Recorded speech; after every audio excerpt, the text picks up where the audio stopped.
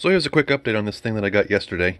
Apparently, now there's a sound problem because I can't get anything out of the speakers, yet I can hear something out of the headphone output. So I don't know if speaker wires got pulled out or what, but I checked and everything's intact, so I have no idea what's going on with this thing.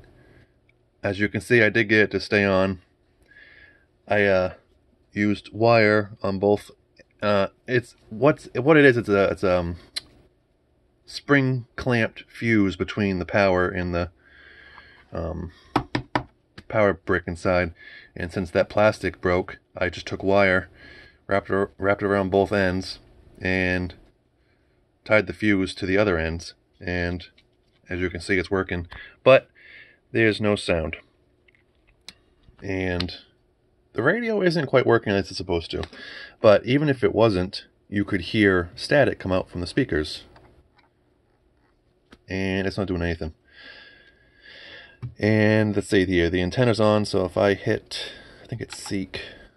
Oh no, it's not. Hold on. This. It's not going to find anything, and it's got an antenna on the back.